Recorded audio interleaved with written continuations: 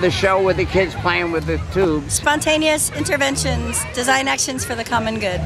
Oh. And how is this the only time you've shown it, or you show No, this? the show debuted at the Venice Biennale in 2012. Oh. And the Governor's Island, the Trust for Governor's Island invited us to bring the show here because the exhibition celebrates the importance of public space. And I see. And the island, the philosophy of the island is very much in tune with what our show is about. It was very interesting because there were older kids over building a wall, Yeah. and they get very upset when they got knocked over. And then they had really young kids that were just building like one took a block from there and ran over here, and the other kid was about 4 or 5, I can't tell. And he was so mad. Oh no, really? And ran and took it back. Yeah, well, the show is actually about good citizenship, so they have to start learning at a very young age what it means to be a good citizen.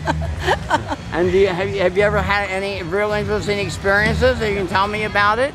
About this show or about anything like with the kids interacting and everything? This playground, I'm a huge fan of this playground. It's the Imagination Playground designed by the Rockwell Group.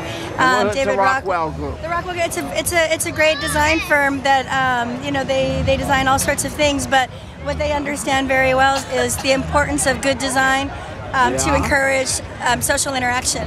And so this playground and specifically.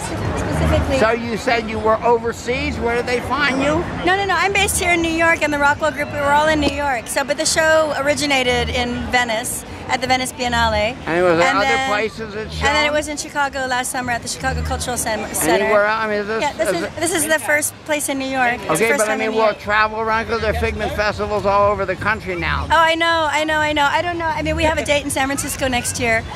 Show. But this playground is really special. It's we thought that this was appropriate for our installation on Governor's Island because of what Governor's Island is about, which is a lot of free and flexible space for people to kind of stimulate and activate themselves. Right. So, yeah. And so is there a place where you can find out where the next installation is going to be? Is there? Our website is spontaneousinterventions.org.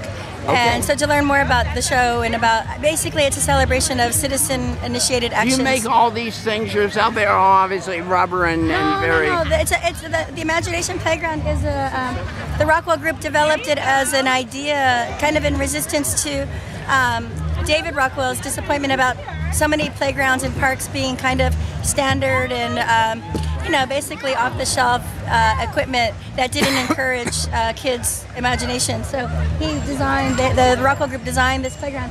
This idea about a playground in a box, where basically the kids make the playground, and it demands their imagination to make their own forms rather than going to playgrounds and using standardized equipment. And so the idea is really about it's kind of a combination of Freuble blocks and Adventure Playground, and so we love the idea that kids basically invent their own games, you know? So do I, because it was great watching. Thank you very much. It's okay.